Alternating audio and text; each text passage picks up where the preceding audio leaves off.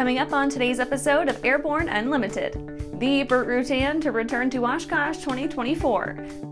Reno Air Racing Association whittles replacement list down to 3. Ingenuity Helicopters resting place caught on film.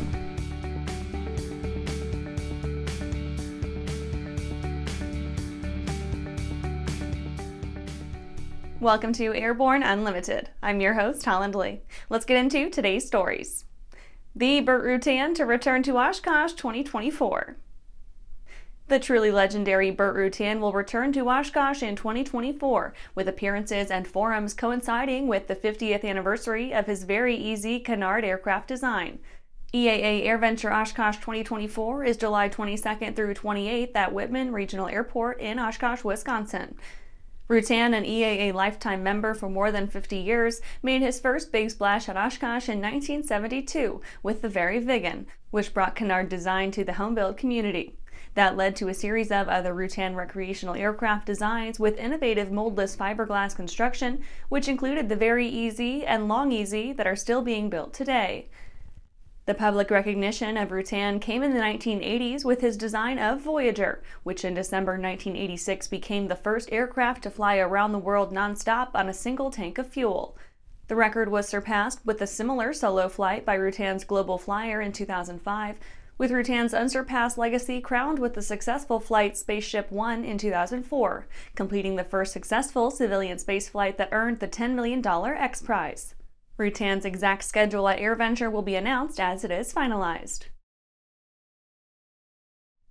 And after the break, Odysseus lander lying prone, failing after bungled landing.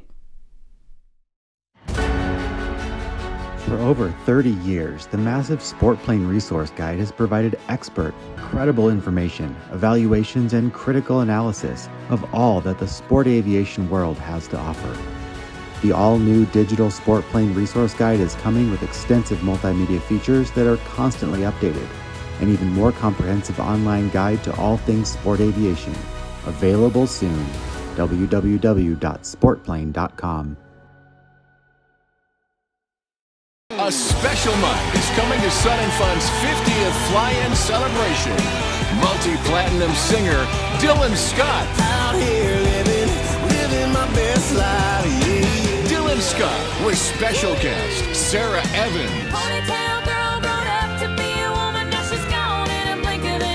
Get your tickets now. Be a part of the kickoff celebration for Sun & Fun's 50th fly-in. Go to flysnf.org. Well, hello, fellow pilot. I'm John King. And I'm Martha King. You know, we've all had our flying lives disrupted lately. Well, King Schools is here to help you stay up to date with courses that you can access on your desktop, iPad, or iPhone. If you'd like a refresher or just want to expand your aviation horizons, we have a course for you. So head over to kingschools.com/Rusty today for details. Welcome back. Now let's take a trip around the patch for some shorter stories. Odysseus lander lying prone, failing after bungled landing. The Odysseus lunar lander didn't stick the landing when touching down on the moon.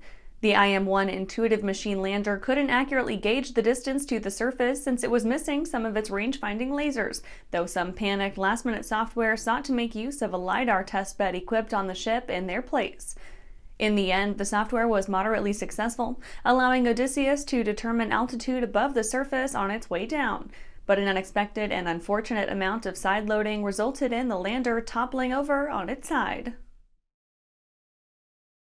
Helicopter Association International, now Vertical Aviation International.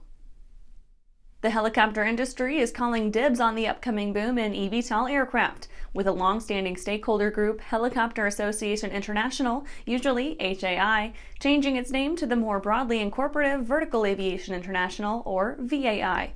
The change keeps them on the cutting edge of the rapidly evolving vertical flight ecosystem, guarding valuable market share before eVTOL operators have a chance to head off on their own to build an entirely new clubhouse. Enstrom adds AC to 280FX and F-28F helicopters. Enstrom Helicopters are shaking up their portfolio with the addition of air conditioning as standard equipment on their 280FX and F-28F helicopters. The units will come courtesy of Kelly Aerospace Thermal Systems using their all-electric air conditioner suite.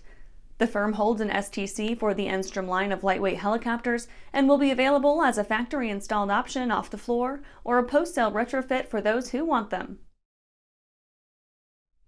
Hartzell Propeller Service Center bumps warranty up to 2 years or 2,000 hours.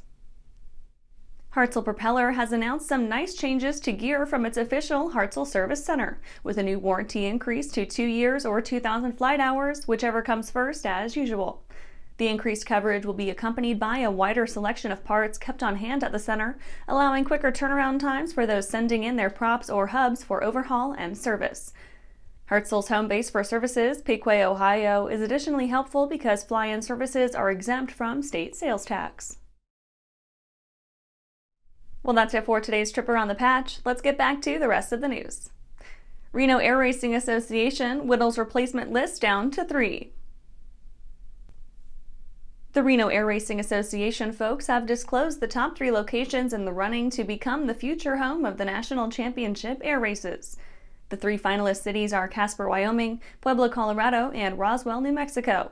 The Reno races brought an estimated $100 million in annual economic impact to its now former home in northern Nevada. Fred Telling, CEO and chairman of the board for the Reno Air Race Association, said, quote, "We've been overwhelmed by the amazing, positive feedback we've received from the 6 bidding communities as a whole as we search for the future home for the National Championship Air Races," end quote. In April 2023, after receiving 38 inquiries from different locations, an official request for proposals from the Reno Air Racing Association was sent out nationwide to find a future home for the National Championship Air Races. 11 cities attended one of 2 bidders' conferences in 2023, expressing further interest to host the event. Of the 11, 6 cities submitted complete proposals. A final decision on the future home of the National Championship Air Races is expected in April 2024. And after these messages, Ingenuity Helicopter's resting place caught on film.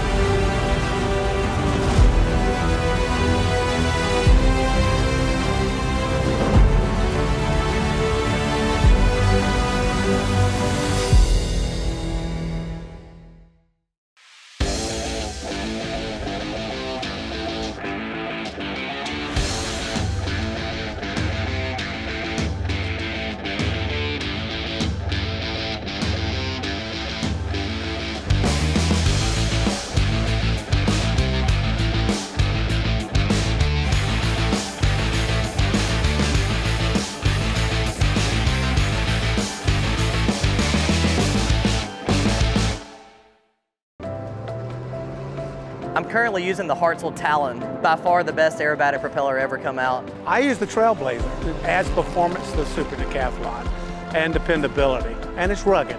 Hartzell's been an excellent partner for Whip Air, just in terms of your product support as well as keeping an eye on the market and developing new products that meet demand. It's helping us all have better performing airplanes. It's such a proud honor to fly behind that propeller. Welcome back.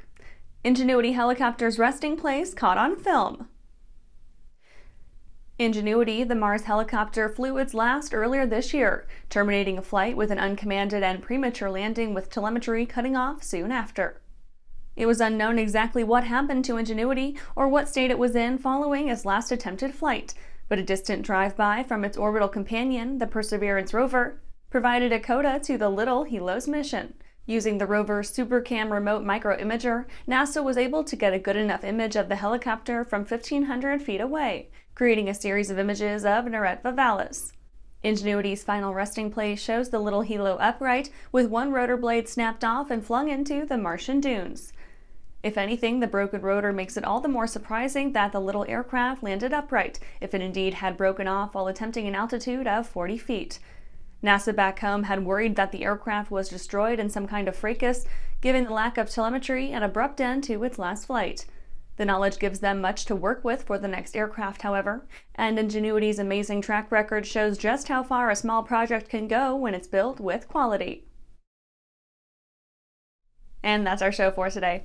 You can catch episodes of Airborne on YouTube, Roku, or Fire TV. Just search for Aero-News or Airborne, and don't forget to follow us on social media. Thanks for watching!